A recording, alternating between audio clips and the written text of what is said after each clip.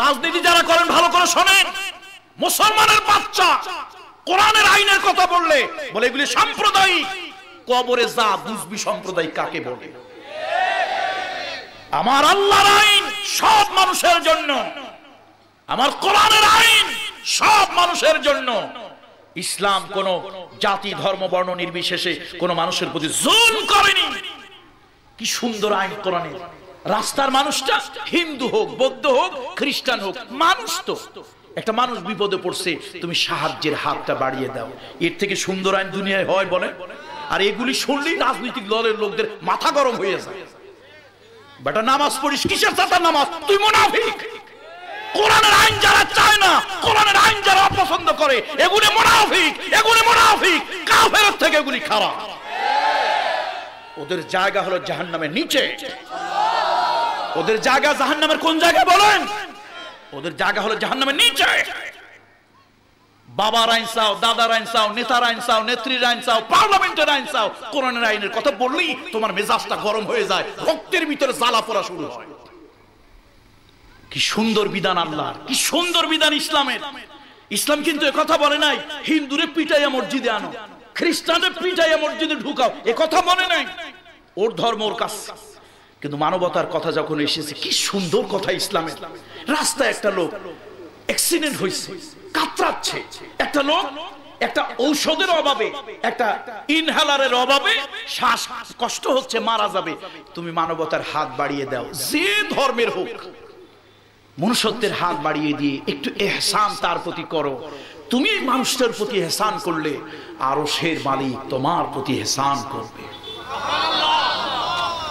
নাহমাদুহু ওয়া নাস্তাঈনুহু ওয়া নাস্তাগফিরুহু ওয়া নু'মিনু বিহি ওয়া নাতাওয়াক্কালু আলাইহি ونعوذ بالله من شرور أنفسنا من يهده الله فلا مضل له ومن يضلله فلن تجد له وليا مرشدا ونشهد أن لا إله إلا الله وحده لا شريك له ونشهد أن سيدنا وسندنا ومولانا وأولانا وطبيب قلوبنا محمد الذي أرسله بالحق بشيرا ونذيرا وداعيا إلى الله بإذنه وسراجا منيرا فقد قال الله تعالى في كلامه المجيد والفرقان الحميد أعوذ بالله من الشيطان الرجيم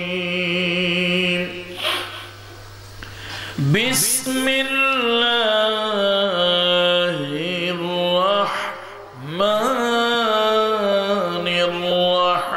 الرحيم وقضى ربك ألا تعبدوا إلا إياه وبالوالدين إحسانا إما يبلغن عندك الكبر أحدهما أو كلاهما فلا تقل لهما أف ولا تنهرهما وقل لهما قولا كريما واخفض لهما جناح الذل من الرحمة من الرحمة وقل رب ارحمهما كما ربياني صغيرا ربكم أعلم بما في نفوسكم إن تكونوا صالحين فإنه كان للأوابين غفورا وآت ذا القربى حقه والمسكين وابن السبيل ولا تبذر تبذيرا إن المبذرين كانوا إخوان الشياطين وكان الشيطان لربه كفورا صدق الله المولانا العظيم وقال الله تعالى في شان حبيبه آمرا ومخبرا إن الله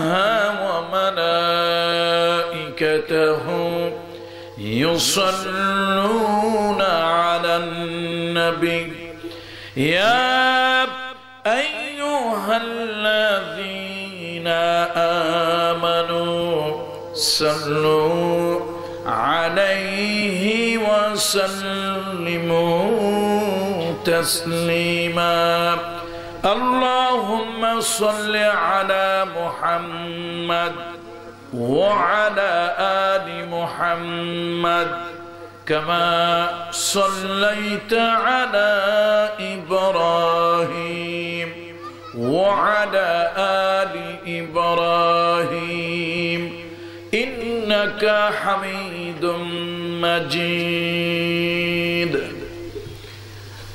সকলে আমার দিকে লক্ষ্য করুন এই যে আমরা দুরূদ শরীফ পড়লাম আল্লাহ তাআলার কিছু ফেরেশতা আছে যেই ফেরেশতাদেরকে আল্লাহ তাআলা নিযুক্ত করে রেখেছেন তারা পৃথিবীতে ঘুরে বেড়ায় পৃথিবীর যে কোনো অঞ্চলে যে কোনো দেশে যে কোনো গ্রামে যখন আল্লাহর কোনো বান্দা রাসূলুল্লাহর কোনো উম্মত যখন রাসূলুল্লাহ সাল্লাল্লাহু আলাইহি ওয়াসাল্লামের শানে দুরূদ পড়ে ফেরেশতারা ওই দুরূদ রাসূলুল্লাহ সাল্লাল্লাহু আলাইহি ওয়াসাল্লামের খিদমতে হাদিয়া হিসেবে নিয়ে যায় তাহলে এই যে আমরা মুখ বন্ধ করে রাখলাম আবেগ নিয়ে পড়লাম না দরদ নিয়ে পড়লাম না তাহলে আমাদের দুরূদগুলো কি রাসূলুল্লাহ সাল্লাল্লাহু আলাইহি ওয়াসাল্লামের দরবারে হাদিয়া যাবে বলুন যাবে যাবে না এমনকি হাদিসের এক বর্ণনা এসেছে যে নাম ঠিকানা পরিচয় সহ ফেরেশতারা এভাবে বলতে থাকে ইয়া রাসূলুল্লাহ আপনার উম্মত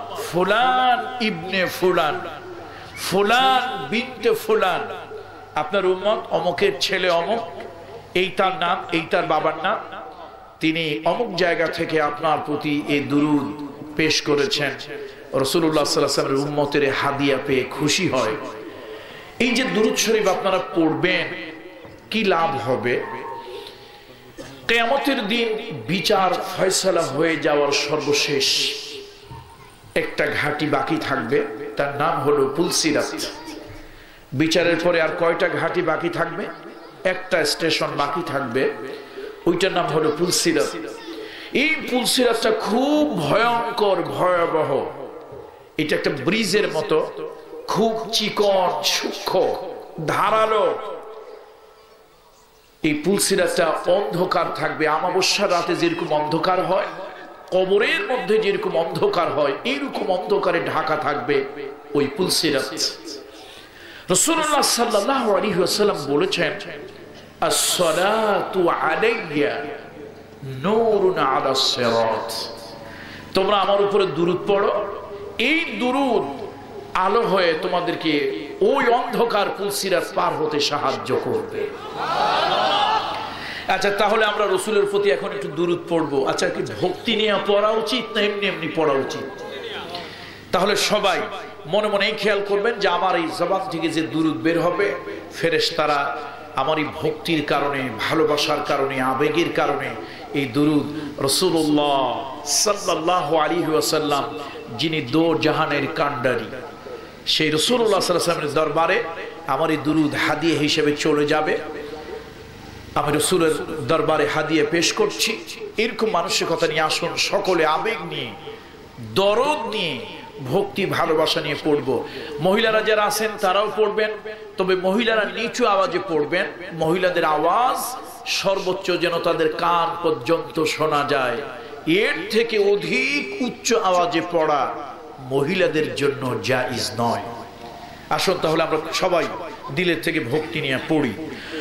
আল্লাহুম্মা সাল্লি আলা মুহাম্মাদ ওয়া আলা আলি মুহাম্মাদ কামা সাল্লাইতা আলা ইব্রাহিম ওয়া আলা আলি ইব্রাহিম ইন্নাকা হামিদুম মাজিদ।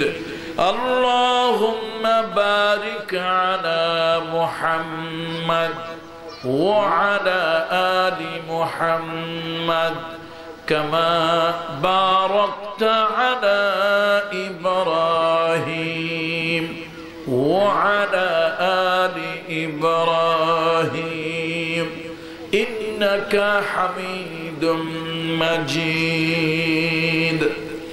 الحمد لله সুম্মা আলহামদুলিল্লাহ ওয়া আম্মা বা'দ। এখন আমরা একটু কোরআন শরীফের ক্লাস করব। ক্লাসে একজন হয় উস্তাদ, বাকিরা হয় ছাত্র। আপনারা সবাই ছাত্র, আমি কিন্তু উস্তাদ নই, আমিও ছাত্র। উস্তাদ হলো কোরআন। আলহামদুলিল্লাহ পড়েন সবাই। তাহলে এই যে কোরআনের ক্লাসে আসতে পেরে আমরা কি খুশি না বেজার? তাহলে সকলে পড়ি আলহামদুলিল্লাহ।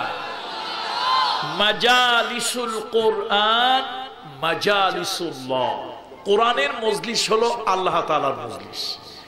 আপনারা এদিকে এই ফাঁকা জায়গায় একটু পিছনে লোকজন আসতেছে, আলহামদুলিল্লাহ বলেন সবাই।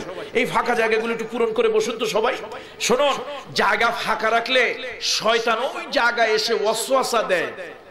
শয়তান এই কোরআনের আলোচনা থেকে উঠিয়ে নেওয়ার চেষ্টা করবে।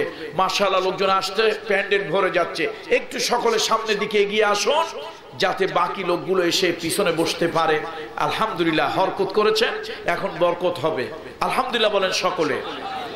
একটু জিকির করি লা ইলাহা ইল্লাল্লাহ লা ইলাহা ইল্লাল্লাহ লা ইলাহা ইল্লাল্লাহ লা ইলাহা ইল্লাল্লাহ লা ইলাহা ইল্লাল্লাহ লা ইলাহা ইল্লাল্লাহ মুহাম্মাদুর রাসূলুল্লাহ সাল্লাল্লাহু আলাইহি ওয়াসাল্লাম। সম্মানিত উপস্থিতি, রাসূলুল্লাহ সাল্লাল্লাহু আলাইহি ওয়াসাল্লাম মেরাজে গিয়েছিলেন মক্কার জীবনের শেষে, মদিনায় যাওয়ার আগে। তার মক্কার জীবনটা ছিল 13 বছর, মদিনার জীবনটা ছিল 10 বছর, মানে নবুয়ত পাওয়ার পরে। আর নবুয়ত সহ যদি বলেন তাহলে মক্কার জীবন ছিল 53 বছর আর মদিনার জীবন ছিল 10 বছর। এই সর্বসাকুল্যে মুহাম্মদ রাসূলুল্লাহ সাল্লাল্লাহু আলাইহি ওয়াসাল্লাম পৃথিবীতে ছিলেন 63 বছর। আল্লাহর নবী মদিনায় যাওয়ার আগে, মদিনায় গিয়ে তিনি একটা রাষ্ট্র গঠন করবেন, ইসলামী রাষ্ট্র। সেটা হবে একটা কল্যাণময় রাষ্ট্র। ওই কল্যাণময় রাষ্ট্র গড়ার আগে আল্লাহ তাআলা মক্কা জীবনের শেষে তাকে একটু আরশে আজিমে ভ্রমণ করানোর জন্য এবং আল্লাহ তাআলার কিছু কুদরত দেখানোর জন্য আল্লাহ তাআলা তাকে নিয়ে গেলেন। অনেক বড় ভাগ্যবান আমাদের নবী। আলহামদুলিল্লাহ আমরাও ভাগ্যবান, উম্মত হিসাবে আমরাও ভাগ্যবান। আলহামদুলিল্লাহ বলুন। দেখুন, এই দুনিয়ায় পয়গম্বর মুসা আল্লাহ তাআলার সাথে কথা বলেছেন। মুসা আলাইহিস সালাম ছিলেন তুর পাহাড়ে, আর আল্লাহ তাআলা ছিলেন আরশে আজিমে। আল্লাহ তাআলা ইব্রাহিম আলাইহিস সালামের সঙ্গে কথা বলেছেন, তিনি ছিলেন জমিনে, আল্লাহ তাআলা ছিলেন আরশে আজিমে। আল্লাহ তাআলা নূহ পয়গম্বরের সাথে কথা বলেছেন, তিনি ছিলেন কিস্তির মধ্যে, জাহাজের মধ্যে, পানির উপরে ভাসছিলেন, আর আল্লাহ তাআলা ছিলেন তখন আরশে আজিমে। কিন্তু কত বড় ভাগ্য আপনার আর আমার, আল্লাহ তাআলা আমাদের জন্য যে নবী পাঠিয়েছেন, সেই নবীকে আল্লাহ তাআলা দাওয়াত দিয়ে ফেরেশতার মাধ্যমে আল্লাহ তাআলা ওই সাত আসমান পাড়ি দিয়ে আল্লাহ তাআলা আরশে আজিমে নিয়ে গেলেন। সেখানে আল্লাহ তাআলার অনেক কুদরত মুহাম্মদ সাল্লাল্লাহু আলাইহি ওয়াসাল্লাম দেখলেন, আবার এই পৃথিবীতে ফিরে আসলেন। আল্লাহ তাআলা তাকে মেরাজ থেকে আসার পর 14টা কাজ দিলেন আল্লাহ তাআলা, এটা মানুষের কল্যাণের জন্য। 14 দফা কর্মসূচি। দেখবেন আমাদের দেশে অনেক রাজনৈতিক বড় বড় নেতা আছে, দেশের জন্য, মানুষের জন্য তারা আন্দোলন করে, অনেক কর্মসূচি ঘোষণা করে। এই যে বাংলাদেশে বঙ্গবন্ধু ছিল, বঙ্গবন্ধু একটা আন্দোলনের ডাক দিয়েছিল, 6 দফা আন্দোলন। আবার জিয়াউর রহমান সাহেব, উনি যখন 75-এর পর পরিবর্তন হওয়ার পরে যখন এই বাংলাদেশের হাল ধরলেন, দেশের অবস্থা খুবই নাজুক ছিল অর্থনৈতিক, উনি 19 দফা কর্মসূচি ঘোষণা করেছিলেন। এই পৃথিবীতে অনেক রাজা বাদশাহ, অনেক বড় বড় নেতা দেশের কল্যাণে, জাতির কল্যাণে, মানুষের কল্যাণে কখনো 13 দফা, কখনো 23 দফা, 7 দফা, 6 দফা অনেক কর্মসূচি তারা ঘোষণা করেন। আল্লাহ তাআলা, সুবহানাল্লাহ বলেন সবাই, আল্লাহ তাআলা মুহাম্মদ রাসূলুল্লাহ সাল্লাল্লাহু আলাইহি ওয়াসাল্লামের মাধ্যমে মানুষের কল্যাণে, মানবতার কল্যাণে আল্লাহ তাআলা 14 দফা কর্মসূচি রাসূলুল্লাহকে দিয়েছিলেন। সুবহানাল্লাহ বলেন তো সবাই। বলুন তো মুরব্বী বাবাজিরা, কত দফা? কে দিলেন? কার মাধ্যমে দিলেন? মুহাম্মাদুর রাসূলুল্লাহ। মোহাব্বত নিয়ে কলিজা থেকে পড়েন সাল্লাল্লাহু আলাইহি ওয়াসাল্লাম।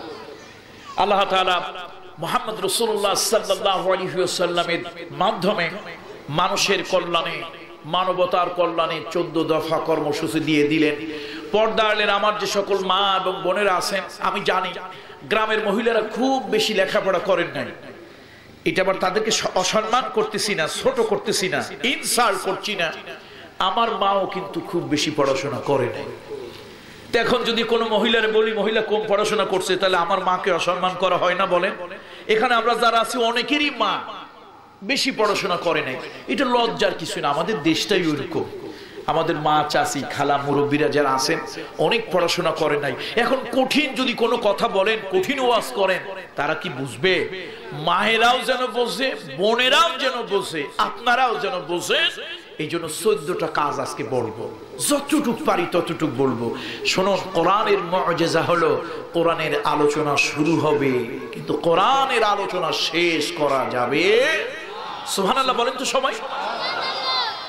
এই জন্য আল্লাহ তাআলা বলেন, কুল লাউ কানাল বাহরু মিদাদান লিকালিমাতি রাব্বি লানাফিদাল বাহরু ক্বাবলা আন তানফাদা কালিমাতু রাব্বি ওয়ালাউ জিনা বিমিসলিহি মাদাদা। হে নবী, আপনি বলে দেন, দুনিয়ার মানুষ সমুদ্রের পানি দিয়া যদি তোমরা কালি বানাও, ওই সাগর মহাসাগরের পানিগুলো যদি তোমরা কালি বানাও, আর গাছপালা, বৃক্ষ, তরুলতা কেটে যদি কলম বানাও, দুনিয়ার সব মানুষ আর জিন জাতি যদি লেখক হয়ে যাও, সমুদ্রের পানি দিয়ে বানানো কালি দিয়া তোমার রবের বাণী যদি লিখতে থাকো, লিখতে লিখতে একদিন ওই সমুদ্রের পানি দিয়ে বানানো কালি ফুরিয়ে যাবে। ওই যে গাছপালা, তরুলতা কেটে বানানো কলমগুলি, পেন্সিলগুলি ক্ষয় হয়ে যাবে। এরপরও মানুষের হায়াতের জীবন ফুরিয়ে যাবে, তোমার প্রভু, তোমার রবের এই বাণী লেখা শেষ হবে না।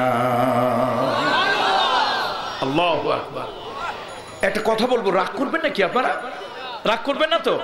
আমাদের দেশে যারা রাজনীতি করে, দেখবেন সবাই না, অধিকাংশ লোকেরা এই হুজুর একটু কোরআনের আয়াতটা পড়ে দিয়ে একটা কথা কইলে তারা খুব রাগ হয়। বলে রাগ হইলেন কেন? কয়েক দেশটা মোল্লার এই খাই একটা আয়াত পরে কতগুলো কথা কয়, বানায় বানায় বলে। আসলে পাগলগুলি বোঝে না কোরআন শরীফের একটা আয়াত পড়ে 1000 দিন কথা বললো, কথা শেষ হবে না। আল্লাহু আকবার বলুন। এই জন্য মানব জাতির জন্য কিয়ামত পর্যন্ত একটা সংবিধান, কনস্টিটিউশন হলো কোরআন। আল্লাহু আকবার। সেই কিতাবটারে আমরা চিনলাম না, সেই কিতাবটাকে আমরা জানলাম না, ওই কিতাবে যেরকম মূল্য দেওয়ার দরকার ছিল সেই রকম মূল্য আমরা দিলাম না। আহা, সম্মানিত উপস্থিতি, আসুন তাহলে আজকে আমরা 14টা কথা বলবো। 14 দফা কর্মসূচি মানুষের কল্যাণে আল্লাহ তাআলা দিয়েছিলেন, মানবতার কল্যাণে আল্লাহ তাআলা দিয়েছিলেন 14 দফা কর্মসূচি। আসুন, কোরআনের ক্লাস শুরু হচ্ছে, সবাই আমরা ছাত্র, অল আর স্টুডেন্টস। শুধুমাত্র উস্তাদ হলো কোরআন, উপস্থাপনার দায়িত্ব একজনের তো জবান দিয়ে বের হইতে হবে কথা, তাই না? এই যে আমি কথা বলতেছি, মাইকের জবান দিয়ে বের না হলে আপনারা তো শুনতেন না। সুতরাং আমার জবান থেকে এখন কোরআনের কথা বের হবে, আর আপনারা সকলে, আমরা সকলে ছাত্র হয়ে সে কথা তন্ময় হয়ে দিলের কান দিয়ে শুনবো। দিলের কান দিয়ে শুনলে কিন্তু আমলে আসবে, আর বাইরের কান দিয়ে শুনলে আমলে আসবে। আল্লাহর নবী, বিশ্ব নবী যখন মেরাজে গেলেন, প্লিজ আমি যতক্ষণ কথা বলবো একদম যে অবস্থায় আছে ওই অবস্থায়, কেউ হাঁটবেন না, নড়বেন না, চলবে না, একদম স্টপ, সব। আমাদের দৃষ্টি থাকবে শুধু কোরআনের দিকে, বলুন ইনশাআল্লাহ। সবাই বন্ধ, পরে যারা আসবে শুধু পিছনে বসে পড়বে। বন্ধুরা আমার, মুরব্বিরা আমার, বলছিলাম আল্লাহ তাআলা কোরআন দিয়ে দিলেন মানব জাতির জন্য। কোরআন পৃথিবীর মানুষের জন্য আল্লাহ তাআলা কোরআন দিলেন। কোরআন হলো বড় নিয়ামত।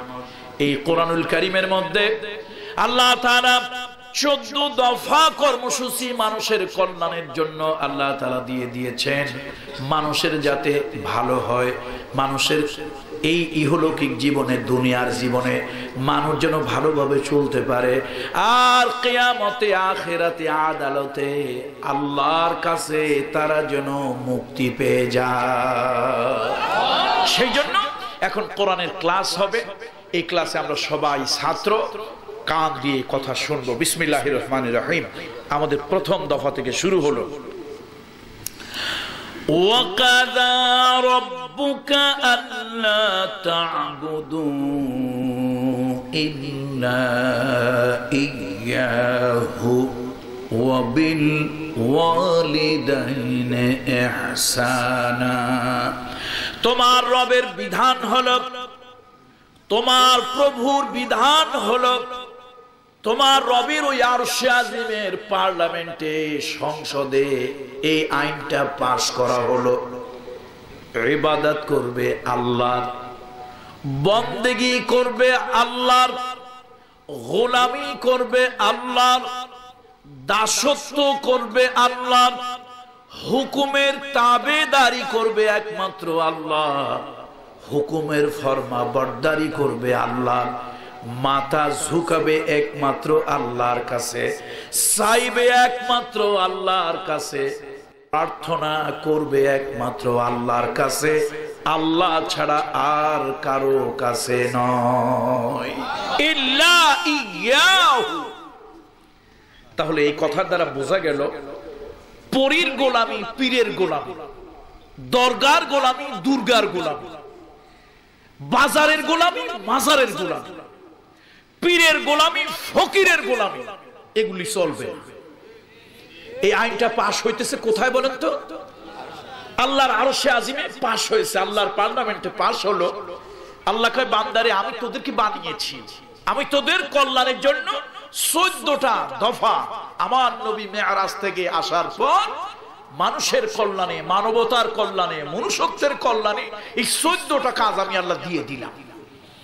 প্রথম কাজ হলো, ও আমার বান্দা বান্দিরা, তোদের যদি কিছু চাওয়ার থাকে আমার কাছে চাইবি, তোরা যদি মাথা নত করতে চাস তো আমার কাছে করবি, তোদের যদি ইবাদত করার দরকার হয় তো আমি আল্লাহর করবি, কোন গাছের না, কোন মাছের না। এখন তো মানুষ কত পদের যে কাজ কারবার করে, গাছের মাছের পূজা করে না মানুষ।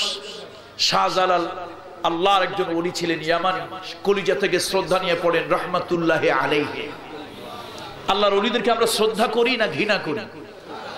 মোহাব্বত করি না ঘৃণা করি? শ্রদ্ধা করি, মোহাব্বত করি, ভালোবাসি। শুনুন একটা হাদিসে কুদসি, শুনুন। হাদিসে কুদসি হলো এই নবীর জবান দিয়ে বের হইছে, কিন্তু আল্লাহর কথা। কথা কার বার হইছে? কার জবান দিয়ে? আমার নবী পাক। একটু পড়েন সাল্লাল্লাহু আলাইহি ওয়াসাল্লাম। এখন নবী পাকের জবান দিয়ে বের হইছে, মান আদালি ওয়ালিয়ান ফাকাদ আযানতুহু বিল হারব।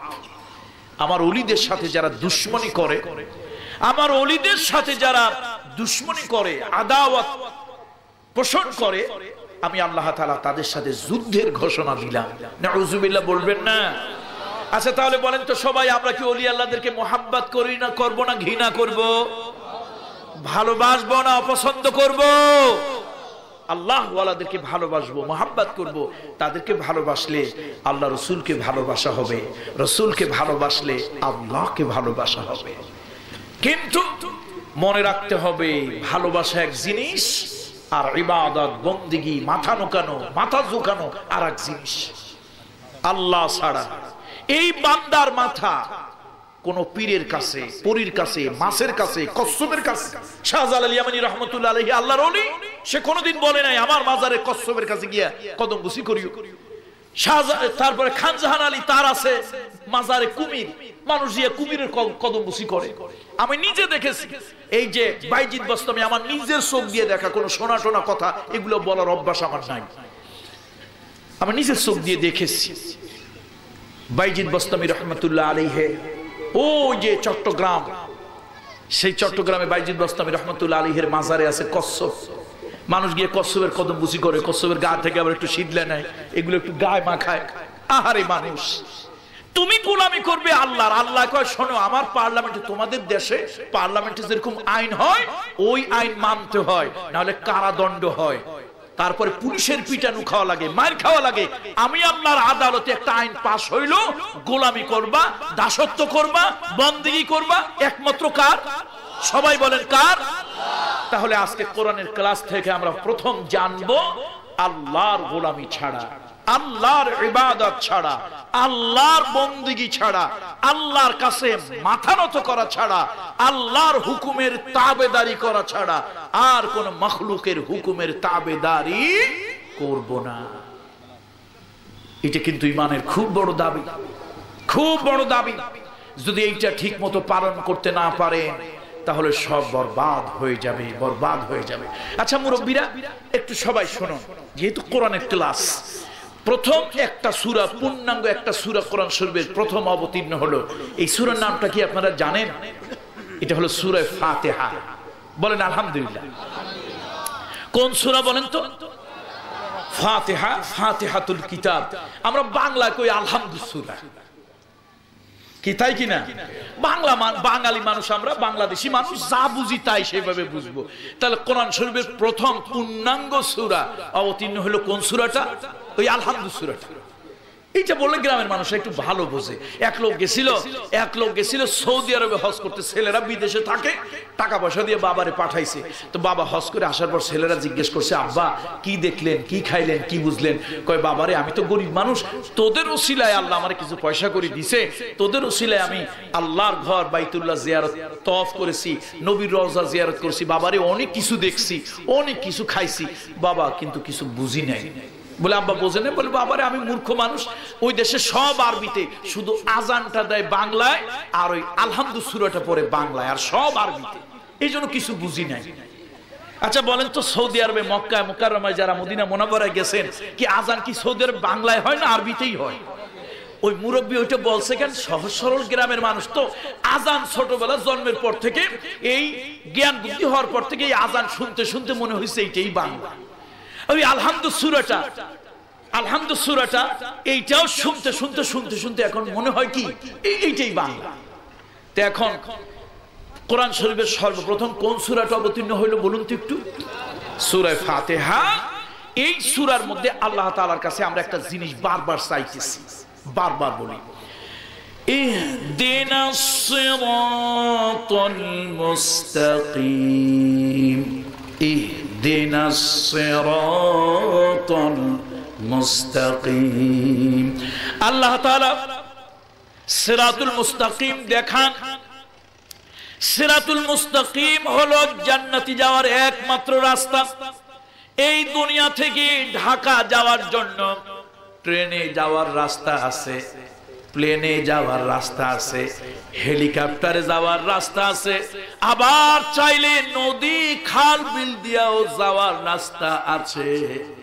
ঢাকা যেতে হলে অনেকগুলো রাস্তায় যাওয়া যায়, অনেকগুলো পদ্ধতি পথে যাওয়া যায়। মন চাইলে ট্রেনে গেলেন কুলাউড়া থেকে উঠে, মন চাইলে প্লেনে গেলেন ওই সিলেট আন্তর্জাতিক বন্দর থেকে উঠে, আবার যদি মন চায় গাড়িতে গেলেন এই জায়গা থেকে উঠে, আবার যদি মন চায় পায়ে হেঁটে গেলেন, কোনাকুনি যেদিকে মন চায় সেদিক দিয়ে গেলেন।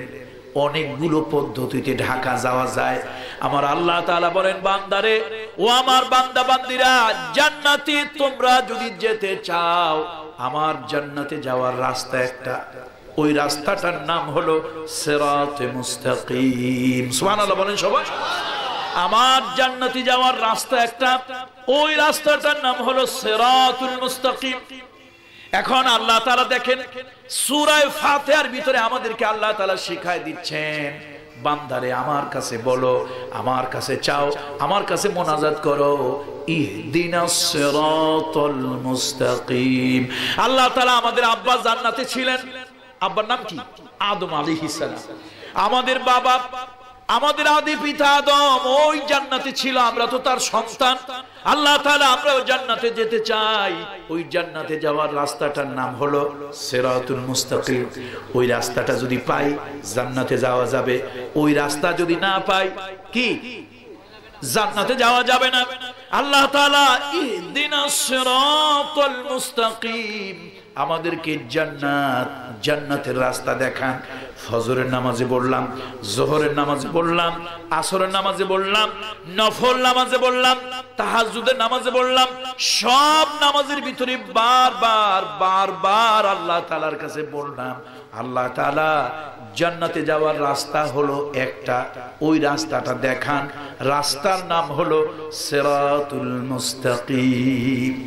এখন আল্লাহ কয়, বান্দা এত বারবার তুমি চাইতেছো, আমি আল্লাহ কি বয়রা বোবা? তোমার ডাক আমি কেন শুনবো না? শোনো, তুমি বারবার আরো বলতেছো যে আমাদের পূর্বপুরুষ জান্নাতে ছিল, আমিও জান্নাতে যাইতে চাই, আল্লাহ জান্নাতের রাস্তা দেখান।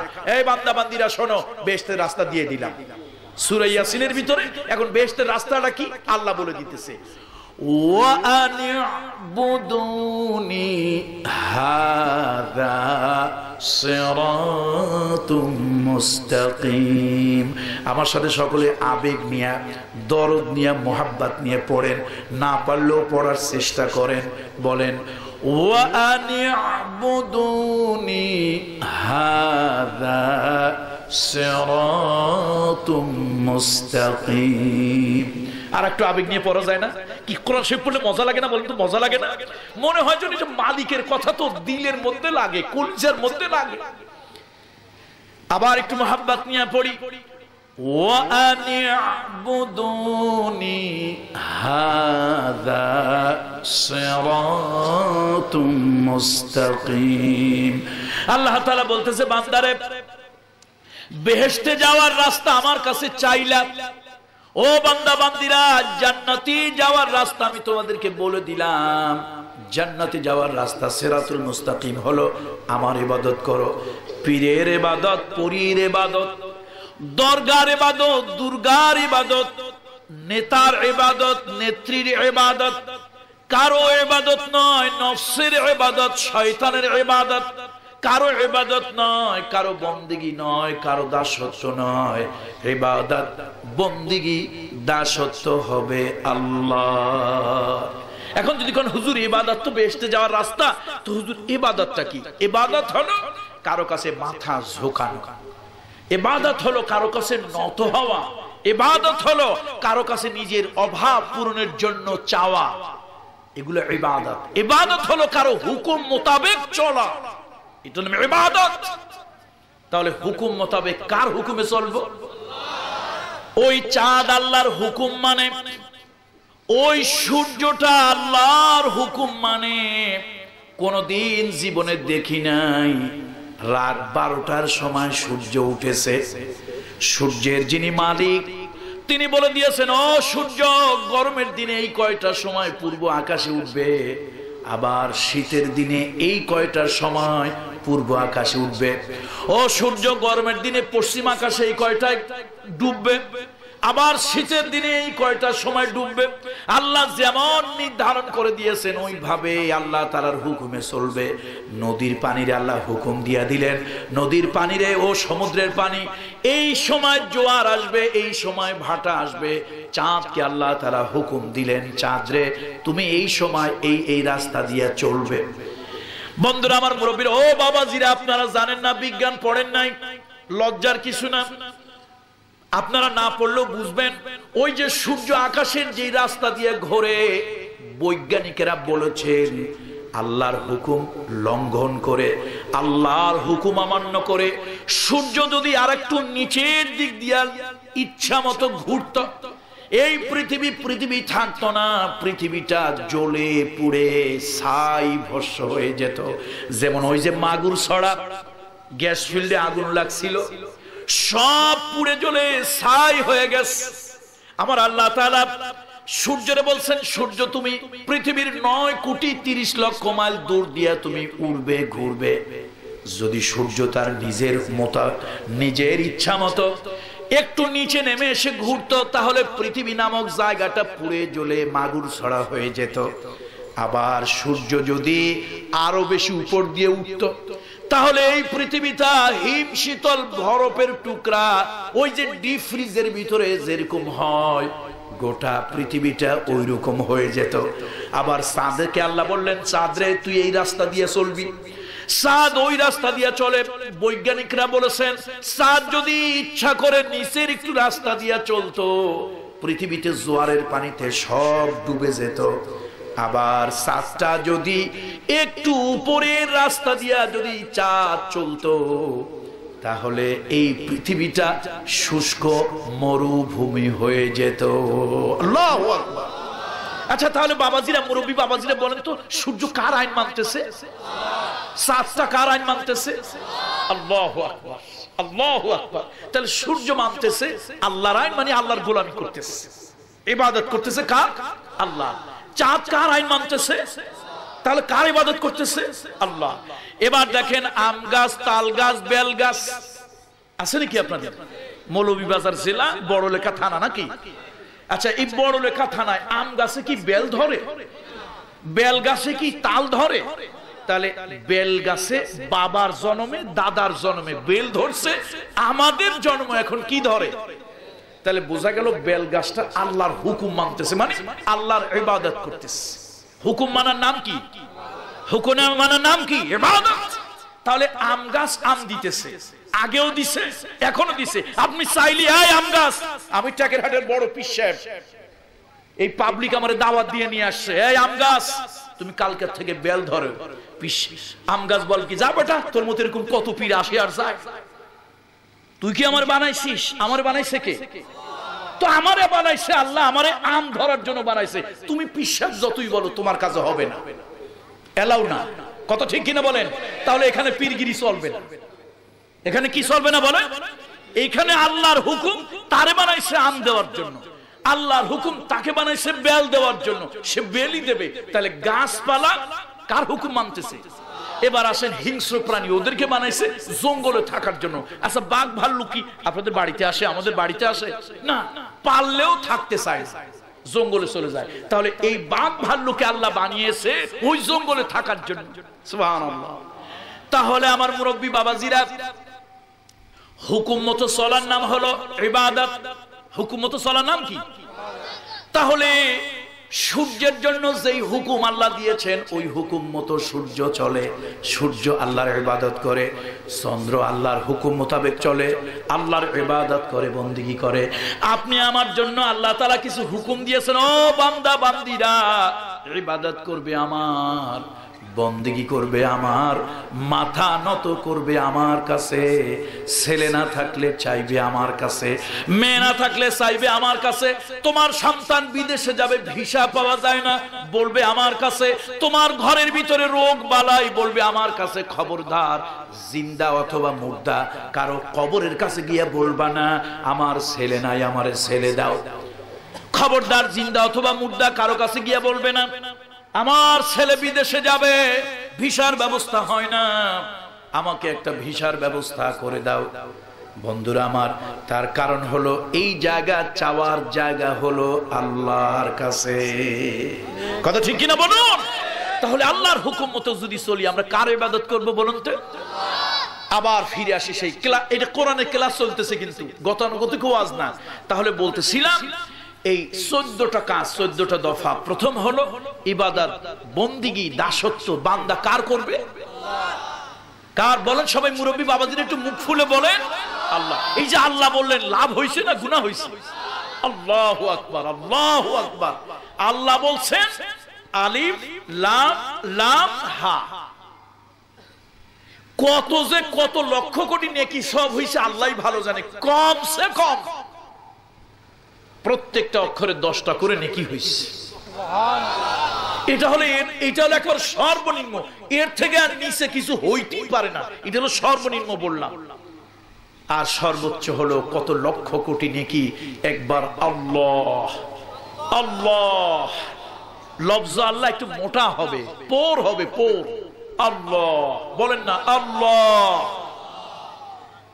এই আল্লাহ তাআলার কাছে আমরা চাইবো, আল্লাহ তাআলার গোলামি করব, আল্লাহ তাআলার ইবাদত করব, আল্লাহর হুকুম মতো চলবো। আমাদের টাকা পয়সা নাই, আল্লাহর কাছে বলবো। বাচ্চা কাচ্চার অসুখ, আল্লাহর কাছে বলবো। ঘরের মধ্যে অশান্তি, আল্লাহর কাছে বলবো। মাঝে মাঝে জায়নামাজ বিছাইয়া আল্লাহর কুদরতি কদমের সামনে সিজদায় পড়ে যাবে। দেখবেন না ছোট্ট বাচ্চা, আব্বু 2টা টাকা দাও, বাবা 2 টাকা দাও, কি করবো? চকলেট খাবো, না টাকা নাই, এইরকম ধরছে।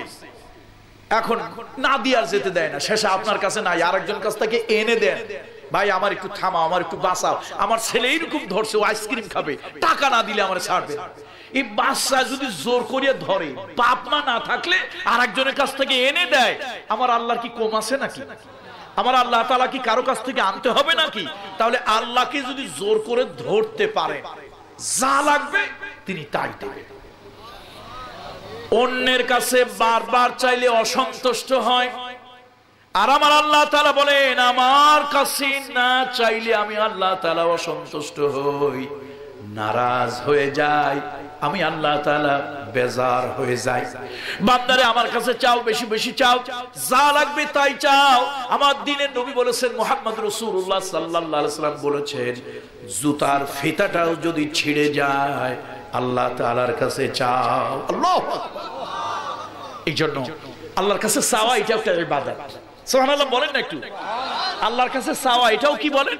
এটাও ইবাদত। কপাল পোড়া মানুষ বোঝে না, শাহজালালের মাজারে গিয়ে চায়। আরে আল্লাহর ওলি, এই ওলির যা দরকার হয়েছে তিনি কার কাছে চাইছেন? তো আল্লাহর ওলি, তার দরকার হইলে আল্লাহর কাছে চাইছেন। আমিও তো আল্লাহর ওলির থেকে এই শিক্ষা নিয়েছি। আল্লাহওয়ালাদের থেকে মানুষ শিক্ষা নেয়। আল্লাহওয়ালারা হলেন মাস্টার, শিক্ষক। আমিও আল্লাহর শিক্ষা নিলাম। শাহজালাল ইয়ামানি আল্লাহর ওলির কাছ থেকে শিক্ষা নিলাম। তার যেরকম প্রয়োজন হইলে আল্লাহর কাছে চাইতো, আমারও প্রয়োজন হইলে কার কাছে চাইবো? আল্লাহু আকবার। আল্লাহ কবুল করুন, বলি আল্লাহুম্মা আমিন। কয়টা কাজ বলছিলাম মনে আছে নাকি? 14টা কাজ। তার মধ্যে একটি হলো হকুল্লাহ, আল্লাহর হক, আর বাকি 13টা হলো হকুল ইবাদ, বান্দার হক। এবার আল্লাহ তাআলা বলেন, দুনিয়ার মানুষ শোনো, আমি আল্লাহ তাআলার ইবাদত বন্দেগী করার পর একটা প্রথম কাজ হলো, যাদের ওসিলায় সুন্দর এই দুনিয়াটা দেখলা, যাদের মাধ্যমে এই সুন্দর পৃথিবীতে আসলা, তারা হলো মা আর বাবা। মা আর বাবা এই দুইজনের মাধ্যমে সুন্দর পৃথিবী দেখছ। এই দুইজন তোমাদের জন্ম না দিলে, লালন পালন না করলে এত সুন্দর পৃথিবী তোমরা দেখতে পারতে না। আমার আল্লাহ তাআলা জানিয়ে দিলেন, বান্দা বান্দিরা, ও আমার বান্দা বান্দীরা, আমার ইবাদতের পর, আমার গোলামির পর, আমার দাসত্বের পর ওই আব্বা আম্মার সঙ্গে ভালো আচরণ করো। আল্লাহু আকবার। আব্বা আম্মা বড় নিয়ামত, আব্বা আম্মা বড় নিয়ামত। আমাদের জন্য কত খাটাখাটনি করেছেন, গায়ের ঘাম আব্বা আম্মা পায়ে ফেলেছেন আমাদের সুখের জন্য, আমাদের ভবিষ্যতের জন্য। আব্বা আম্মা কত চেষ্টা করেছেন। আহারে মা, ও গর্ভধারিণী মা, 10 মাস 10 দিন গর্ভে রেখেছে, কত কষ্ট মা করেছে। ডেলিভারি যখন হয়েছে মায়ের জীবনটা বিপন্ন হয়ে গেছে, মা মারাও যেতে পারে। আহারে মানুষের বুকে একটা দুইটা হাড় ভাঙলে যতটা কষ্ট হয়, 42টা হাড় যদি একসঙ্গে ভেঙে যায়, কোন মানুষের বুকের 42টা হাড় যদি একসঙ্গে ভেঙে যায়, ওই মানুষটার যত কষ্ট হয়, একটা মা যখন সন্তান দুনিয়ায় আনে ওই মায়ের তার থেকে বেশি কষ্ট হয়। আমার আল্লাহ তাআলা বলেন, বান্দা বান্দীরা, ওই আম্মার ওসিলায়, ওই আম্মার ওসিলায় সুন্দর এই পৃথিবীটাকে দেখাইলাম আমি আল্লাহ তাআলা। আমার গোলামের পর ওই আব্বা আম্মার কথা বললাম, খবরদার তাদের সাথে ভালো ব্যবহার করো, খবরদার তাদের সঙ্গে ইহসান করো। একজন লোক গিয়া বলল, ইয়া রাসূলুল্লাহ, ইয়া হাবিবাল্লাহ, আমি ভালো আচরণ কার সঙ্গে করব? আল্লাহ নবী বললেন, তোমার মায়ের সাথে করো। হুজুর, তারপরে কার সাথে করব? তোমার মায়ের সাথে করো। তারপরে কার সাথে করব? তোমার মায়ের সাথে ভালো ব্যবহার করো। ইয়া রাসূলুল্লাহ, তারপরে কার সাথে ভালো ব্যবহার করব? তোমার বাবার সাথে করো। ইয়া রাসূলুল্লাহ, তারপরে কার সাথে ভালো ব্যবহার করব? আল্লাহ নবী বললেন, তোমার নিকট আত্মীয়দের সঙ্গে ভালো ব্যবহার করো। ইয়া রাসূলুল্লাহ, তারপরে কার সাথে ভালো ব্যবহার করব? আল্লাহ নবী বললেন, প্রতিবেশীর সাথে ভালো ব্যবহার করো। তাহলে এই যে মার বাপ, আল্লাহ তাআলা তাদের সঙ্গে ভালো ব্যবহার করার জন্য বলে দিলেন।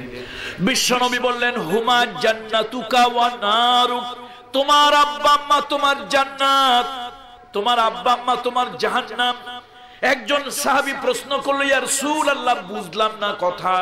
ইয়া রাসূলুল্লাহ, কথা বুঝতে পারলাম না। আব্বা আম্মা জান্নাত, আবার আব্বা আম্মা জাহান্নাম, এই কথাটা বুঝতে পারলাম না। আল্লাহ নবী বললেন, শোনো, যদি আব্বা আম্মার সাথে ভালো ব্যবহার করো, খিদমত করো, তোমার আচার ব্যবহারে, তোমার খিদমতে আব্বা আম্মা যদি খুশি হয়, আল্লাহ খুশি হয়ে যাবে। আর আল্লাহ যদি খুশি হয়, তোমার জন্য জান্নাত হয়ে যাবে। আর যদি আব্বা আম্মার সঙ্গে খারাপ ব্যবহার করো, খারাপ আচরণ করো, হক আদায় না করো, আব্বা আম্মা নারাজ হয়ে যাবে, আব্বা আম্মা বেজার হয়ে যাবে। আব্বা মায়ের দোয়া তুমি ফিরায় দাও না। রব্বুল আলামিন, আমার সন্তানের প্রতি আমি খুশি, আমার সন্তান আমার ভালো আচরণ করে, আমাকে খিদমত করে, আমি খুশি।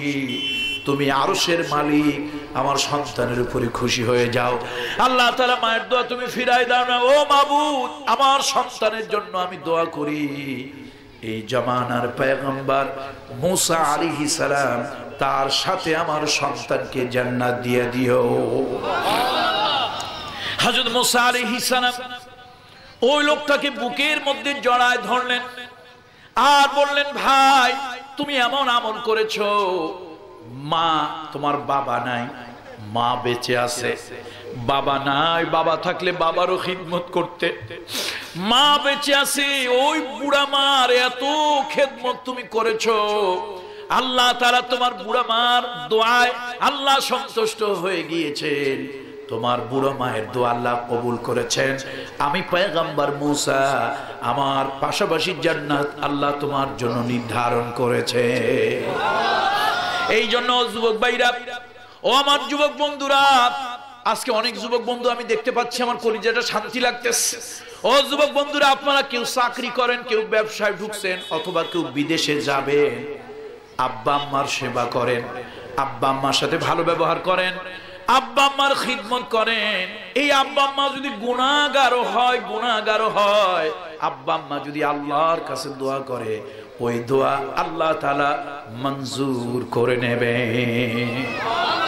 আব্বা আম্মার খিদমত করতে রাজি আছি তো? আর যাদের আব্বা আম্মা দুনিয়া থেকে চলে গেছে, যাদের আব্বা আম্মা দুনিয়া থেকে চলে গেছে তাদেরও কিন্তু খিদমত আছে। যে আব্বার ওসিলায় সুন্দর পৃথিবী দেখলাম, যে আম্মার ওসিলায় সুন্দর পৃথিবী দেখলাম, আল্লাহ তাআলা দোয়া শিখায় দিলেন। আল্লাহ বলেন আমি আহকামুল হাকিমিন, সব থেকে বড় আমি বিচারক। আমি তোমাদেরকে একটা দরখাস্ত শিখায় দিলাম, আমি আল্লাহ আহকামুল হাকিমিন। আমার কাছে যদি ওই দরখাস্ত তোমরা পেশ করো, আব্বা আমার জীবনের গুনাহ মাফ করে দেব, জাহান্নাম থাকলে জান্নাত দিয়ে দেব। ওয়াকুর রাব্বিরহামহুমা কামা রাব্বায়ানি সাগীরা। সকলে আবেগ নিয়ে এবং মোহাব্বত নিয়ে সকলে পড়েন, রাব্বিরহামহুমা কামা রাব্বায়ানি সাগীরা। আয় আল্লাহ তাআলা, আমার আব্বা আম্মা আমাকে ছোটবেলায় যেরকম লালন পালন করেছিল, আল্লাহ তাআলা আমার আব্বা আম্মা আজকে কবর দেশে চলে গেছে, অসহায় হয়ে গেছে, বুড়া হয়ে গেছে। আপনি আপনার রহমতের কোলে আব্বা আম্মাকে লালন পালন করুন। সুবহানাল্লাহ। তাহলে কয়টা কথা বলছিলাম? 14 নাকি? 2টা গেল। এর থেকে আরো বাড়ায় বলতে পারতাম, কিন্তু বাড়ায় বললে আরো 2-1টা কথা বলা যাবে না। মানুষের কল্যাণে আল্লাহর পার্লামেন্ট থেকে কয়টা বিধান আসছে বলেন তো সবাই? 14টা পার্লামেন্টে। এবার আল্লাহ তাআলা বলেন, বান্দা বান্দিরা, ও আমার বান্দা বান্দিরা, ওয়াতিদাল কুরবা হাক্কাহু, ও আমার বান্দা বান্দিরা, নিকট আত্মীয় রক্তের আত্মীয়র হক আদায় করো, নিকট আত্মীয়দের হক রক্ষা করো। তার কারণ হলো এই সম্পর্কগুলো আল্লাহর আরশে ঝুলানো থাকে। আমার দ্বীনের নবী বলেছেন, মুহাম্মদুর রাসূলুল্লাহ সাল্লাল্লাহু আলাইহি ওয়াসাল্লাম বলেছেন, যেই ব্যক্তি রক্তের সম্পর্ক ছিন্ন করলো সে যেন আল্লাহর আরশের সম্পর্ক ছিন্ন করলো। এই জন্য আজকের মাহফিলে কোরআন থেকে এই শিক্ষা নেব, আর বাকি জিন্দেগিতে রক্তের সম্পর্ক ছিন্ন করব না। এটা কিয়ামতের আলামত। আপনারা কি রাগ করবেন আমি বললে? আমার প্রতি অসন্তুষ্ট হবে? আরে কি দুনিয়া আসলো, এটা কি দুনিয়া আসলো? জায়গা জমি টাকা পয়সা নিয়ে মায়ের পেটের ভাই একজন আরেকজনের শত্রু হয়ে যায়, একজন আরেকজনের উপর অস্ত্র ধরে। ও আল্লাহর বান্দা, পানি কাটলে 2 হয় না, রক্তের সম্পর্ক 2 হয় না, হয় 2টা কারণে। একটা হলো সম্পদ, আমরা বলি জমা জমি, আপনারা কি বলেন? এই ধন দৌলত সম্পদ। আর একটা হলো ঘরের বিবি। এই 2 কারণে রক্তের সম্পর্ক ছিন্ন হয়।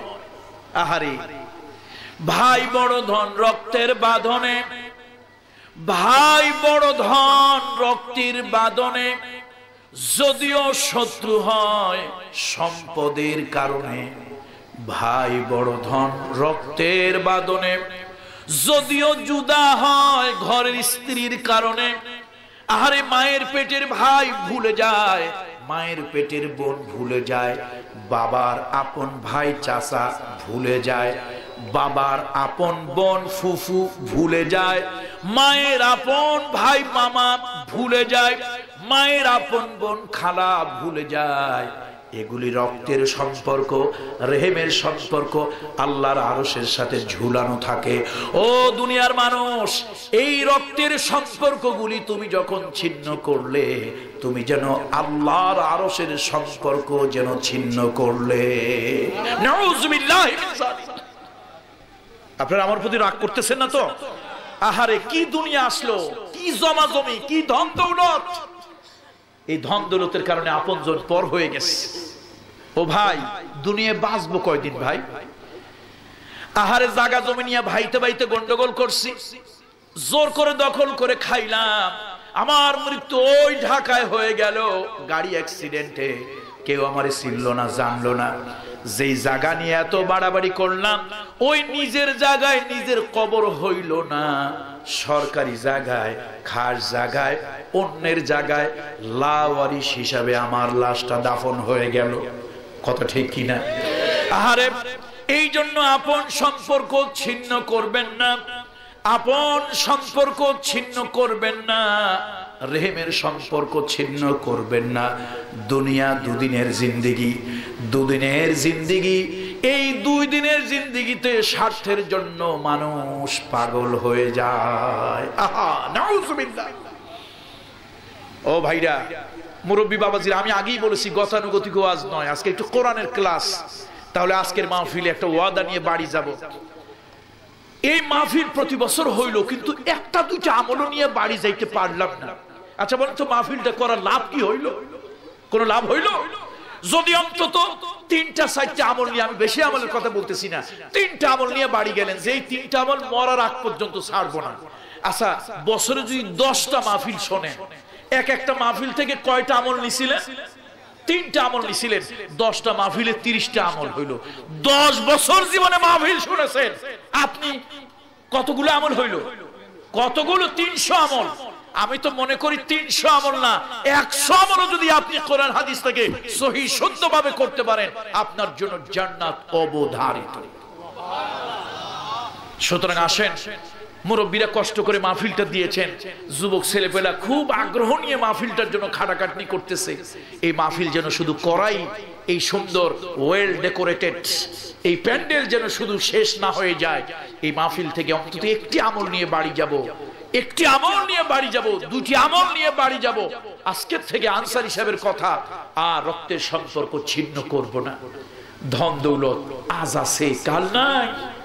হায়াতের জীবন কি করব বলুন? বন্ধুরা আমার, মুরব্বীরা আমরা, ও পর্দার মা এবং বোনেরা, মা গো, রক্তের সম্পর্ক, আপন সম্পর্ক ছিন্ন করিও না। এটা করা কবিরা গুনাহ। আপন সম্পর্ক ছিন্ন করা কবিরা গুনাহ। এরপরে আল্লাহ তাআলা বলেন, ওয়াতি যাল কুরবা হাক্কাহু ওয়াল মিসকিন। আর মিসকিনের হক আদায় করার জন্য আল্লাহ বললেন।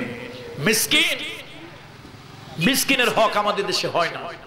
আচ্ছা, আমি কি একটা খুব কঠিন একটা কড়া কথা বলবো, আমারে আবার আপনারা আক্রমণ করবেন না তো?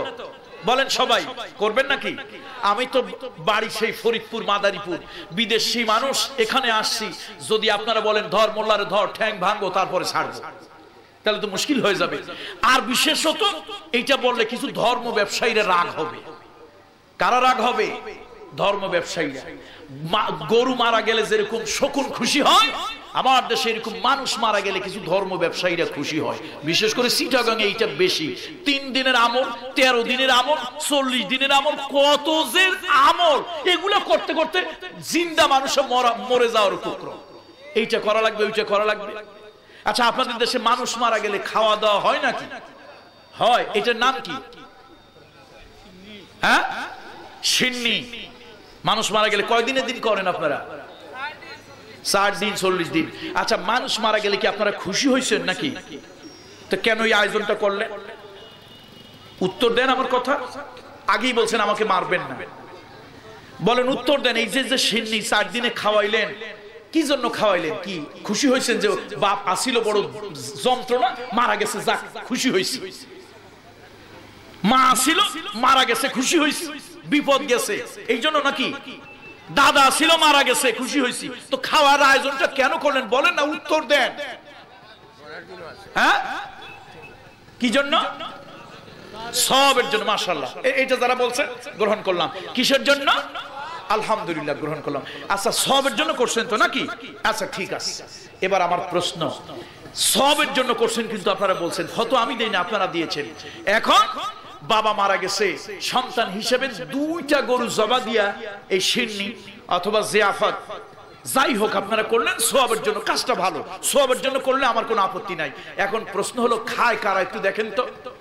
একটা এরকম একটা সুন্দর প্যান্ডেল করছেন, 2টা গরু, 800 লোক খাওয়াবেন, 600 লোক খাওয়াবেন, কারা খায়? গিয়ে প্যান্ডেলের ভিতর দেখবেন কি সুন্দর সুন্দর দামিওয়ালা, দামি টুপিওয়ালা, শার্টওয়ালা, পাঞ্জাবিওয়ালা, জুতাওয়ালা, মুজাওয়ালা সব মিসকিনরা খাইতেছে। আর গরিব মিসকিন যেগুলি ওই বাইরা দিয়ে ঘোরে। এই দামি দামি প্যান্টওয়ালা, শার্টওয়ালা, পাঞ্জাবিওয়ালা, লুঙ্গিওয়ালা, পয়সাওয়ালা মিসকিন খাওয়া হইলে উচ্ছিষ্ট অথবা অবশিষ্ট থাকলে ওই গরিব মিসকিন গুলি পরে আইসা পায়। কথা ঠিক কিনা? তাহলে এইটা কোন কিতাবে আছে? উত্তর দেন। তাহলে বোঝা গেল যে আপনার আল্লাহর সাথে ঠাট্টা বিদ্রুপ করতেছেন। সুতরাং সওয়াবের জন্য যদি খাওয়াইতে হয়, বাপ মারা গেছে, মা মারা গেছে, দাদা মারা গেছে, দাদি মারা গেছে, বড় ভাই মারা গেছে, সওয়াবের জন্য যদি খাওয়াইতে হয়, আল্লাহর কসম মিসকিন আর গরিবের হক এগুলো অন্যের জন্য জায়েজ নয়। এই খাবার মানে হলো মাইয়েতের সঙ্গে তামাশা করা। এটা গুনাহের কাজ, এটা গুনাহের কাজ, এটা গুনাহের কাজ। বিশ্বনবী লানত দিয়েছে। এই ফাইজলামি করতে বলছে কে? এই ধর্ম ব্যবসায়ীরা ধর্ম পাল্টায়। ধর্ম ব্যবসায়ীরা ধর্ম পাল্টায়। কারো কথায় শরিয়ত চলবে না, শরিয়ত চলবে আল্লাহর কথায়, রাসূলুল্লাহর কথায়। আবার কালকে জানো এলাকায় মারামারি লাগান যে কোন জায়গার মাদারীপুরের পিসাব আসছিল, পীরজাদা আসছিল, সে বলে গেছে এটা খাওয়ানো হারাম। আমি কিন্তু তা বলিনি। আমি বলছি আপনারা কিসের জন্য খাওয়াইতেছে? তো সওয়াবের জন্য যদি হয়, মাইয়েতের এই খাবারটা হক হলো মিসকিন। কার হক বলে? মিসকিন, গরিব মিসকিনদের খাওয়ান। 2 কোটি বার সওয়াব। আমাকেও খাওয়ানো জায়েজ নাই, ইমাম সাহেবেরও জায়েজ নাই। যদি ইমাম সাহেবের উপরে সাদকাতুল ফিতর যাকাত দেওয়া তার উপরে যদি ওয়াজিব হয়, ইমাম সাহেবের জন্য খাওয়া জায়েজ নাই। হ্যাঁ, ইমাম সাহেবকে এমনি সওয়াবের জন্য খাওয়ান, হাদিয়া হিসেবে খাওয়ান। 2 জিনিসের সওয়াব হয়, উপকার হয়। রাসূল বলেছেন আফশুস সালাম ওয়া আতঈমুত তুআম। 2টা কাজ সমাজে বেশি বেশি করবা, উপকার হবে। দুনিয়ার উপকার, আখিরাতের উপকার। কয়টা কাজ বলেন? 2টা কাজ। কয়টা? কিসের লাভ? দুনিয়াও লাভ, আবার কি আখিরাতে লাভ। একটা কাজ হলো সালাম দেওয়া। বেশি বেশি মানুষের সালাম দিলে দেখবেন কিছু লোক আপনার শত্রু, কিছু লোক আপনারে বাঁকা চোখে তাকায়। ঘন ঘন সালাম দেবেন, দেখা হইলেই সালাম দেবেন। কিছুটা হইলো চক্ষু লজ্জা হবে, কিছুটা হইলো শত্রুতা দূর হবে, কিছুটা হইলো মোহাব্বত তৈরি হবে। সুবহানাল্লাহ বলেন। কয় কাজে দুনিয়ায় লাভ, আখিরাতে লাভ? কি কি বলেন? একটা হলো সালাম, আর একটা হলো তোআম, দাওয়াত দিয়ে খাওয়ানো। একটু পাশের বাসার মানুষকে, একটু মেম্বার সাহেবরে, একটু চেয়ারম্যান সাহেবরে, একটু ইমাম সাহেবরে, একজন আলেমকে অথবা একজন আত্মীয়কে এরকম দাওয়াত দিয়ে, মাঝে মাঝে সুযোগ পাইলে একটু ভালো রান্না বান্না হয়েছে দাওয়াত দিয়ে খাওয়ান। এর দ্বারা কি হবে? দুনিয়ার লাভ হলো, তার একটা চক্ষু লজ্জা হবে। আপনার একটা বিপদের সময় সে অন্তত পাশে দাঁড়ায় একটু কথা বলবে। খাওয়া দাওয়া হয়েছে, খাওয়াইছেন যে, এর দ্বারা একটু চক্ষু লজ্জা সৃষ্টি হয়েছে। আর এটার দ্বারা সওয়াবও হয়, আখিরাতেও পাওয়া যায়। তাহলে 2 কাজ, দুনিয়াও লাভ, আখিরাতেও লাভ। একটা হলো সালাম, আর একটা হলো তোআম। সালাম বলুন, সালাম আর তোআম। তাহলে আত্মীয় স্বজন, গরিব মিসকিন রে, গরিব মিসকিন তো মরার জন্য যে খাওয়াটা, মানুষ মরার পরে এই খাওয়া দাওয়ার আয়োজন করবে না, এটা রাসূল লানাত দিয়েছে, অভিশাপ দিয়েছে আল্লাহর নবী।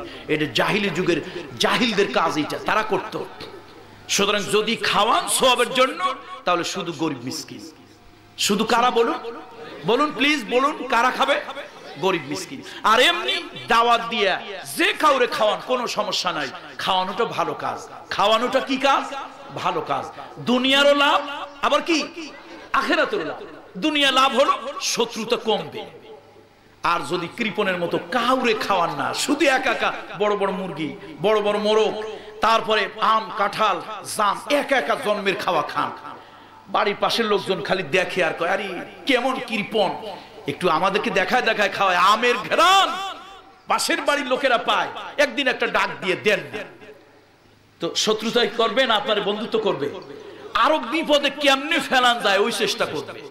এই জন্য 2টা কাজ করলে দুনিয়ার শত্রু কমে, দুনিয়ার লাভ হয়, আর আখিরাতের লাভ হয়। একটা হলো সালাম, আর একটা হলো কি তোআম। সালাম, বেশি বেশি লোকদেরকে সালাম দেবেন, দেখবেন গ্রামের শত্রু সব বন্ধু হয়ে গেছে। বেশি বেশি কি করবেন? সালাম দেবেন। আল্লাহ রাসূল সাল্লাল্লাহু আলাইহি ওয়াসাল্লাম এবং সাহাবীদের এটা আদত ছিল, স্বভাব ছিল, বেশি বেশি সালাম দিত, বেশি বেশি সালাম দিত। এখন তো অনেক মানুষ আছে মাথায় মাথায় টাক লাগলে উঠে দেখে ওর টুপি কেমন, আমার টুপি কেমন। টুপির মতো টুপি না হইলে অনেক টুপিওয়ালা সালামও দেয়।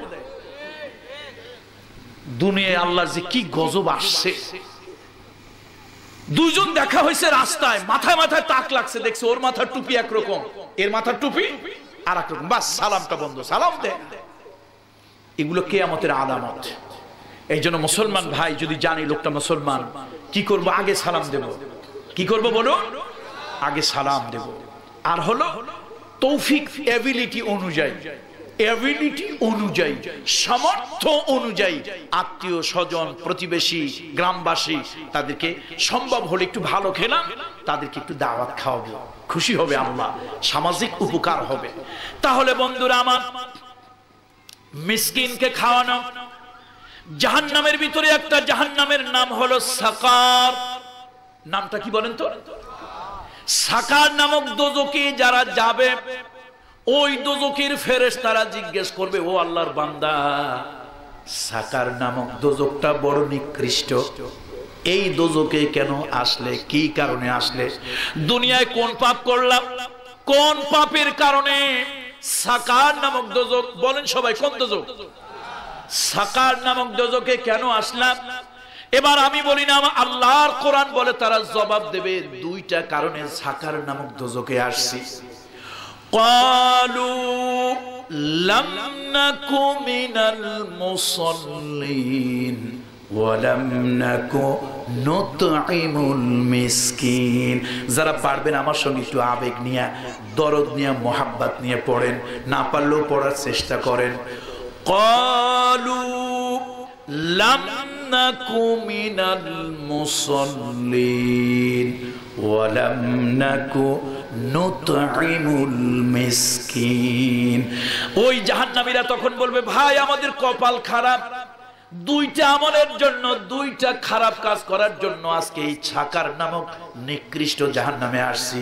একটা হলো দুনিয়ায় আমরা নামাজ পড়তাম না, সালাত আদায় করতাম না, আর একটা হলো দুনিয়ার বুকে আমরা মিসকিন, গরিব মিসকিনকে খাবার দিতাম না। তাহলে গরিব মিসকিনকে খাওয়াইলে আল্লাহ খুশি হয়, গুনাহ মাফ হয়। এই কাজটা আমরা চেষ্টা করব তো? বলেন ইনশাআল্লাহ করব তো? ইনশাআল্লাহ। সর্বশেষ আরেকটা পয়েন্ট বলে আজকের জন্য শেষ করব। এরপরে আল্লাহ তাআলা বলেন, ওয়াবনাস সাবিল ওয়ালা তুবাযযিরু তাবযীরা। আর দুইটা পয়েন্ট বলবো। একটা হলো, রাস্তাঘাটে যদি কোনো মানুষ বিপদে পড়ে, ওই মানুষটাকে সাহায্য করা। রাস্তাঘাটে কোনো মানুষ বিপদে পড়লো, হিন্দু হোক, বৌদ্ধ হোক, খ্রিস্টান হোক, এই রাজনীতি যারা করেন ভালো করে শোনেন, রাজনীতি যারা করেন ভালো করে শোনেন, মুসলমানের বাচ্চা কোরআনের আইনের কথা বললে বলে এগুলি সাম্প্রদায়িক, কবরে যা বুঝবি সাম্প্রদায়িক কাকে বলে। আমার আল্লাহর আইন সব মানুষের জন্য, আমার কোরআনের আইন সব মানুষের জন্য। ইসলাম কোন জাতি, ধর্ম, বর্ণ নির্বিশেষে কোন মানুষের প্রতি জুলুম করেনি। কি সুন্দর আইন কোরআনের। রাস্তার মানুষটা হিন্দু হোক, বৌদ্ধ হোক, খ্রিস্টান হোক, মানুষ তো। একটা মানুষ বিপদে পড়ছে, তুমি সাহায্যের হাতটা বাড়িয়ে দাও, এর থেকে সুন্দর আইন দুনিয়ায় হয় বলে? আর এগুলি শুনলেই রাজনৈতিক দলের লোকদের মাথা গরম হয়ে যায়। বেটা নামাজ পড়িস, কিসের সাথে নামাজ? তুই মুনাফিক। কোরআনের আইন যারা চায় না, কোরআনের আইন যারা অপছন্দ করে, এগুলি মুনাফিক, এগুলি মুনাফিক, কাফেরের থেকে এগুলি খারাপ। ওদের জায়গা হলো জাহান্নামের নিচে। ওদের জায়গা জাহান্নামের কোন জায়গায় বলেন? ওদের জায়গা হলো জাহান্নামের নিচে। বাবার আইন চাও, দাদার আইন চাও, নেতার আইন চাও, নেত্রীর আইন চাও, পার্লামেন্টের আইন চাও, কোরআনের আইনের কথা বললেই তোমার মেজাজটা গরম হয়ে যায়, রক্তের ভিতরে জ্বালা পোড়া শুরু হয়। কি সুন্দর বিধান আল্লাহর, কি সুন্দর বিধান ইসলামের। ইসলাম কিন্তু একথা বলে নাই হিন্দুরে পিটাইয়া মসজিদে আনো, খ্রিস্টানরে পিটাইয়া মসজিদে ঢুকাও, একথা মনে নাই। ওর ধর্ম ওর কাছে। কিন্তু মানবতার কথা যখন এসেছে, কি সুন্দর কথা ইসলামের। রাস্তায় একটা লোক অ্যাক্সিডেন্ট হয়েছে, কাতরাচ্ছে, একটা লোক একটা ঔষধের অভাবে, একটা ইনহেলারের অভাবে শ্বাস কষ্ট হচ্ছে, মারা যাবে। তুমি মানবতার হাত বাড়িয়ে দাও, যে ধর্মের হোক, মনুষ্যত্বের হাত বাড়িয়ে দিয়ে একটু ইহসান তার প্রতি করো। তুমি মানুষটার প্রতি ইহসান করলে আরশের মালিক তোমার প্রতি ইহসান করবে। কোরআনের বিধান সুন্দর না বলেন? তা আমরা কি কোরআনের আইন চাই? কারা কারা চাই হাত উঠান। লিল্লাহে তাকবীর, নারে তাকবীর, কোরআন সুন্নাহর আলো। আলহামদুলিল্লাহ। রাজনৈতিক দলের লোকেরা রাগ করছে যে এই পীর আর দাওয়াত দেব না, না দিলে অসুবিধা নাই, না দিলে অসুবিধা নাই।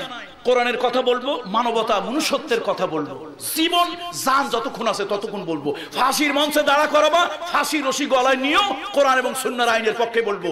বুলেটের আঘাত দিয়া মুখটা ঝাঁঝরা করে দেবে, তারপরও কোরআন আর সুন্নাহর আইনের কথা বলবো, কোন নেতা নেত্রীর আইনের কথা বলবো। তার কারণ আমার আল্লাহর আইন মানুষের জন্য কল্যাণের। আমার আল্লাহর আইন কিসের জন্য বলুন? মানুষের, মানবতার কল্যাণের। তাহলে 14টা কাজ, তার মধ্যে একটি কাজ হলো রাস্তায় কোন মানুষ যদি বিপদে পড়ে, মুসিবতে পড়ে, আত্মপীড়িত মানুষ, ক্ষুধার্ত মানুষ, বুভুক্ষ মানুষ, রুগ্ন মানুষ, কি করব বলুন?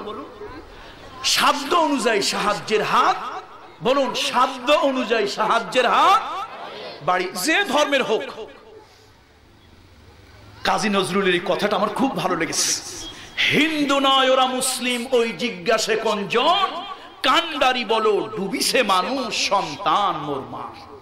একটা মানুষ যখন ডুবে ডুবে মারা যায়, আপনি তার জিজ্ঞেস করবেন, আয় বেটা তুই কি হিন্দু না মুসলমান? এই কথা জিজ্ঞেস করবেন না। লোকটা ডুবে মারা যাচ্ছে, হাত ধরে উঠাও, বাঁচতে সাহায্য করো। ওয়ামান আহইয়াহা, কোরআন শরীফের কথা, ওয়ামান আহইয়াহা ফাকান্নামা আহইয়ান নাস জামিআ। তুমি যদি একটা মানুষের জীবন বাঁচতে সাহায্য করলে, আমার আল্লাহ বলতেছে, এটা কোনো পীর ফকিরের কথা না। কার কথা? আল্লাহ বলছে, তুমি একটা মানুষের জীবন বাঁচতে সাহায্য করলে, তুমি যেন গোটা দুনিয়ার সব মানুষের জীবন বাঁচতে সাহায্য করলে। আর এরপরও কয় ইসলামে নাকি জঙ্গিবাদ, মৌলবাদ, ওগো আচ্ছা মতো সাইজ করা দরকার। খালি বিপদে পড়ছি, না হলে এগুলোর সাইজ কেমনে করতে হয় তা জান না। মানবতার কথা বলে ইসলাম, আর ইসলাম নাকি জঙ্গিবাদ, সন্ত্রাসবাদ। মনুষ্যত্বের কথা ইসলাম বলে, ইসলাম নাকি জঙ্গিবাদ, সন্ত্রাসবাদ। কোথায় যাব? তাহলে বন্ধুরা আমার, আজকের মাহফিল থেকে একটা শিক্ষা নিয়ে হলো বাড়ি যাব।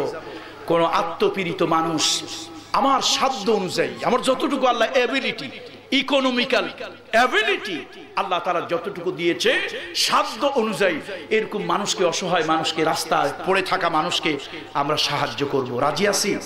রাজি আছি? রাজি আছি? আল্লাহ তাআলা কবুল করুন, হাত নামায়। এরপরে আল্লাহ তাআলা বলছেন, ওয়ালা তুবাদদিরু তাবযীরা।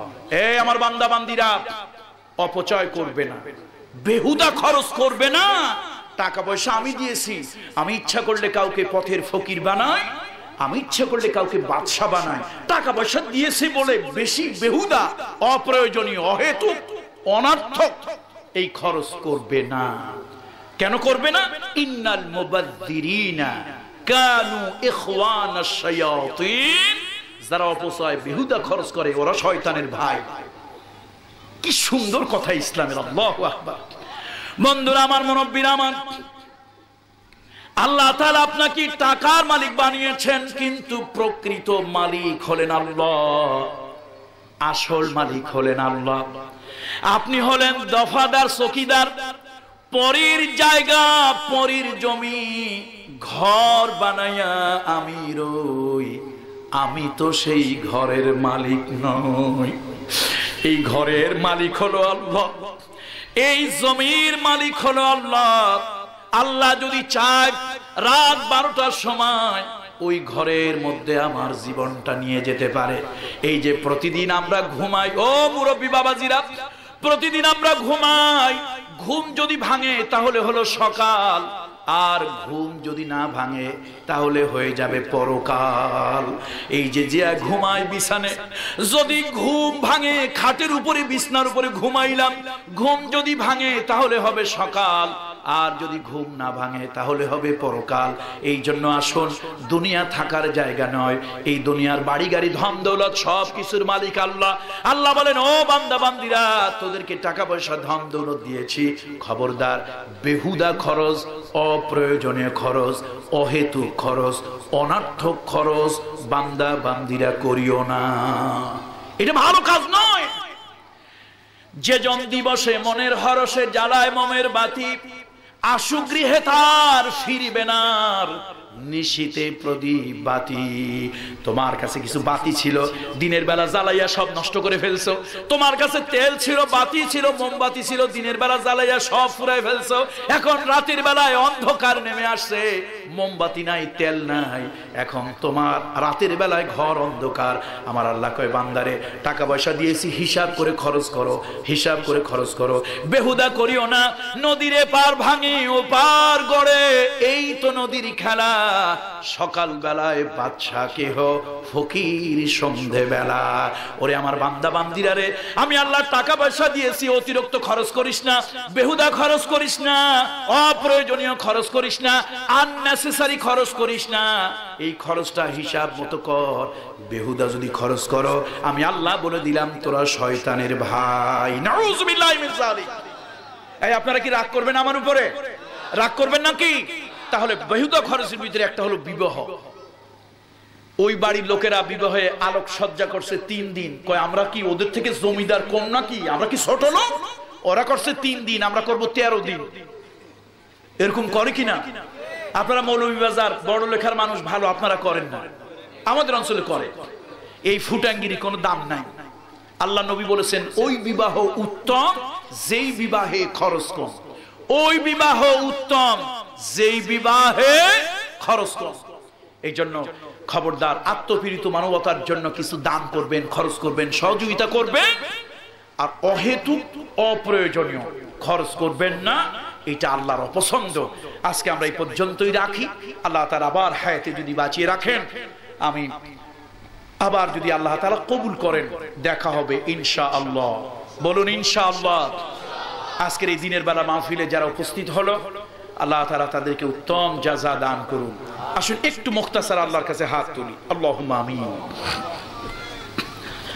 রব্বানা যালামনা أنفسنا وإن لم تغفر لنا وترحمنا لنكونن من الخاسرين ربنا فاغفر لنا ذنوبنا وكفر عنا سيئاتنا وتوفنا مع الأبرار ربنا عليك توكلنا وإليك المصير أي الله تعالى দিনের বেলা এতগুলো মানুষ তোমার বান্দারা কোরআনের আকর্ষণে, কামরুল ইসলাম সাঈদ আনসারীর আকর্ষণ নয়, আল্লাহ তাআলা কোরআনের আকর্ষণে তোমার এতগুলি বান্দা কোরআনের মজলিসে, কোরআনের মজমায় এসেছে। আল্লাহ তাআলা এই বান্দাগুলোকে কোরআনের জন্য তুমি কবুল করো। আল্লাহ তাআলা তোমার জান্নাতের ভিতরে একটু জায়গা তাদের জন্য করে দিও।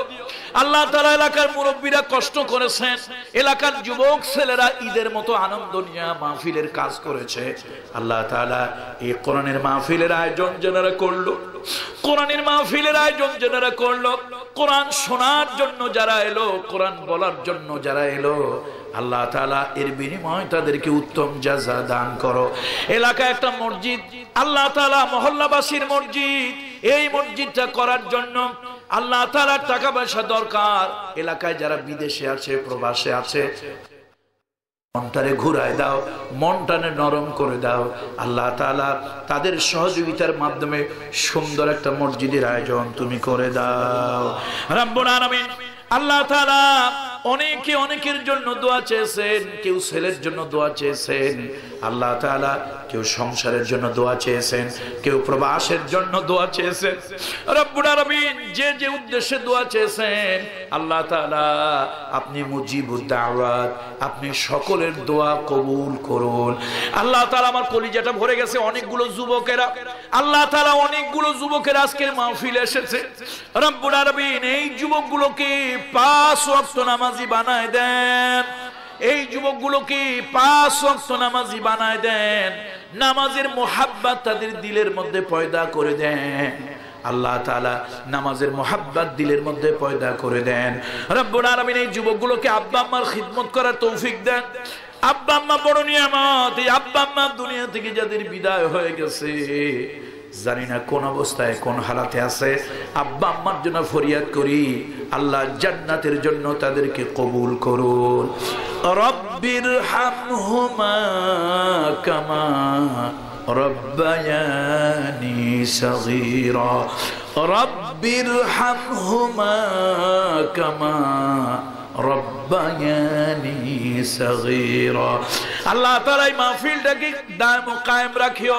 আল্লাহ তাআলা মাহফিলের জন্য যারা পরিশ্রম দিল, খাটাখাটনি করলো, টাকা পয়সা দিল, আল্লাহ তাআলা এর বিনিময় উত্তম জাযা তাদেরকে দান করো।